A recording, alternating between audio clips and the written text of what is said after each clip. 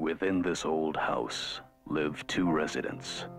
One of them is John Russell, composer, professor. The other has been dead for over 70 years.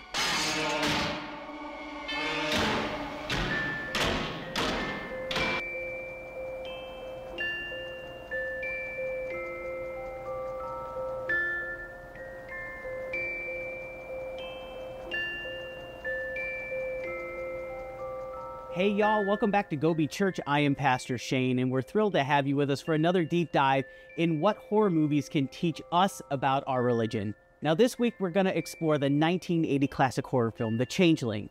Now this one was suggested a couple of times over at the Gobi Church Talk community group, and you can find that link in the description below. And to be honest, I didn't have very high hopes for this one, but I can admit that I undersold the potential that this film had to teach us important lessons about our progressive Christian faith. And I know that this is a horror film, especially from the 1980s, so it does require some suspension of belief. But can we just talk about how much you actually have to turn your brain off for this scene?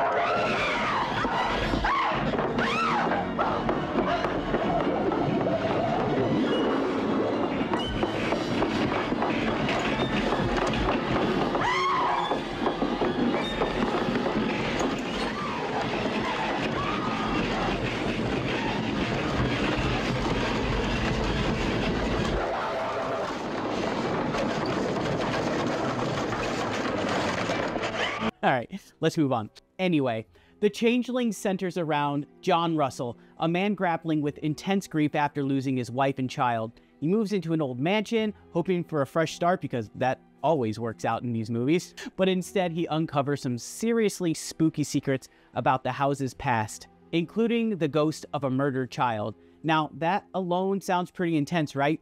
But beyond the chills and thrills, this film offers some profound material for reflection, especially around grief, justice, and the persistence of the past. So let's journey through 5 key themes from the movie and see how they connect with our faith journey. Let's get into it.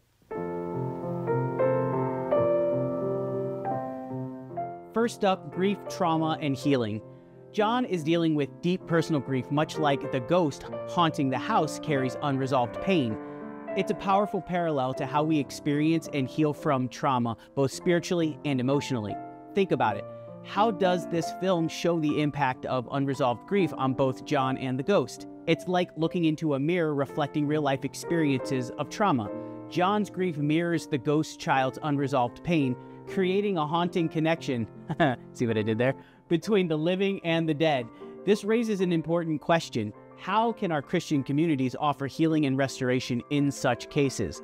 Well, at Gobi Church, we believe in walking alongside each other through the grief.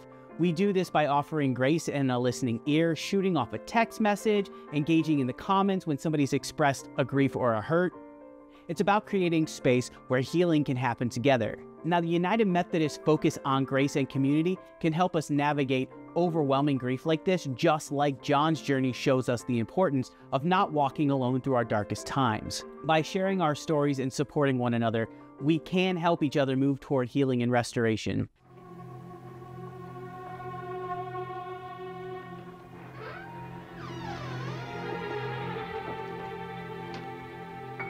Next, let's talk about justice for the oppressed and the forgotten. The ghost of the murdered child represents those whose stories have been hidden or silenced, and this aligns beautifully with our commitment to seeking justice for the marginalized.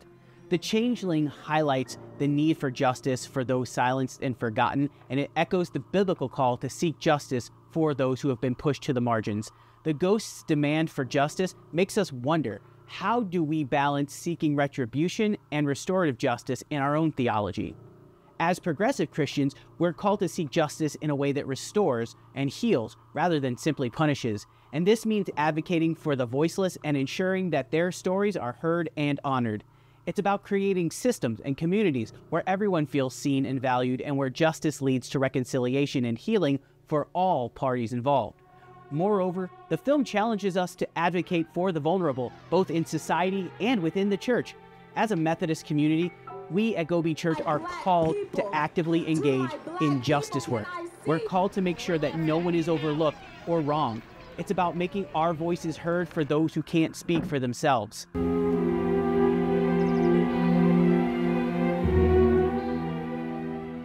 Next up, the power of the past. Can we ever escape it? The haunted mansion symbolizes how past sins and unresolved evils can linger and affect the present. The Changeling shows that past sins, if unacknowledged, can haunt the present. There's so many good puns to be had in this movie. This mirrors the Christian idea of sin and repentance. It makes us ask, how can we address past wrongs, whether personal, societal, or spiritual, to bring healing and reconciliation? Addressing past wrongs involves honest reflection and a willingness to confront uncomfortable truths. In our community, this means engaging in conversations about forgiveness, seeking reconciliation where there has been hurt, and working to dismantle systemic injustices. It's about creating a culture of transparency and accountability where healing can begin by acknowledging and addressing the past. Ignoring truth or burying sin leads to continued harm, much like the haunting in this film. And this challenges us to seek repentance both personally and communally to open the door to true healing and transformation.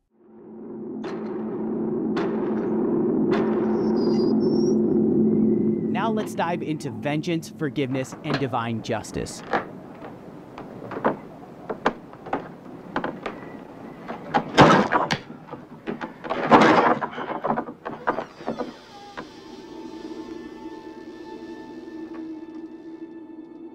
The ghost's quest for vengeance raises some tough questions about how we respond to injustice. In the film, the desire for vengeance is palpable, and it made me wonder, is the ghost's vengeance justified? Now, Christian theology, especially from a Methodist perspective, emphasizes forgiveness and reconciliation over vengeance. And this offers a different response to the injustice than what we see in the film, one that prioritizes healing rather than retribution. While the ghost's desire for vengeance stems from deep hurt and injustice, our faith calls us to respond with forgiveness and a desire for restoration. This doesn't mean ignoring wrongdoing, as I've said a million times, but it does mean seeking a path that heals all involved.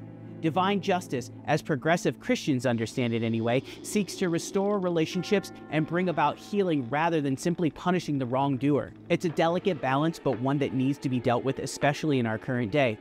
Ultimately, it's a balance that leads to a deeper healing and restoration within ourselves and our faith.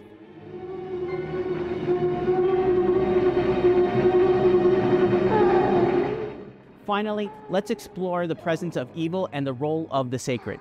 The Changeling portrays evil not just as supernatural forces, but as stemming from human actions, the murder and the cover-up of that murder of a child. So why even ask how the film depicts evil? Well, it encourages us to see evil as arising from injustice and moral corruption, which actually aligns with our Christian understanding of sin and evil. The film suggests that evil often has very human origins. Greed, fear, and the desire to hide truth can all lead to horrific actions. And this tracks with our understanding that evil is not just a distant, abstract force, but something that arises from our choices and actions. Recognizing this empowers us to confront and combat that evil by addressing its root causes, promoting justice, compassion, and integrity in our communities in the process. A Methodist understanding of God's grace here emphasizes healing and transformation, and it offers hope in the face of such evil and suffering. By recognizing that evil often stems from our own actions, we're empowered to confront it and combat it, both individually and collectively, with the grace and transformation that God offers.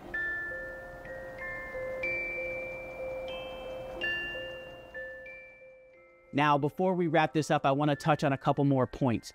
First, ghosts as symbols of unresolved pain. The ghost in The Changeling symbolizes unresolved grief and trauma, and this connects deeply with our Christian call to heal the brokenhearted and bring closure to those who suffer. It's a reminder that addressing our pain is essential for true healing. Just as the ghost's unrest stems from unresolved pain, we too must face our grief and trauma head-on. Our faith encourages us to seek support within our community, pray for strength, and lean on God's promises of healing and restoration. By doing so, we can help each other find peace and move forward. I also want to touch on the ethics of revenge versus restoration, which I kind of talked about before, but the ghost's revenge contrasts sharply with our ethic of forgiveness and restoration. How do we navigate the demand for justice while holding on to grace-filled forgiveness? It's a complex dance, but one that our faith helps us navigate with love and compassion. Navigating justice and forgiveness means striving for a balance where we hold perpetrators accountable while also extending grace. It involves advocating for systemic changes to prevent future injustices while also supporting those who have been wronged in their journey toward healing. Our faith teaches us that true justice seeks both accountability and restoration, and it encourages healthier, more compassionate communities to thrive. These themes from the Changeling remind us of our call to respond to suffering, evil, and injustice with love, grace, and a commitment to restorative justice. It's a great reminder of how our faith can engage deeply with the stories that challenge us. Thanks for joining us again on this spooky and fun journey through the Changeling. If you've enjoyed this video, give it a thumbs up, subscribe, and hit that notification bell so you never miss out on our weekly reflections and discussions. And hey, drop a comment below. What movie should we explore next? Don't forget to go be Jesus to someone else this week, and I'll see you in the next one. Take care, y'all.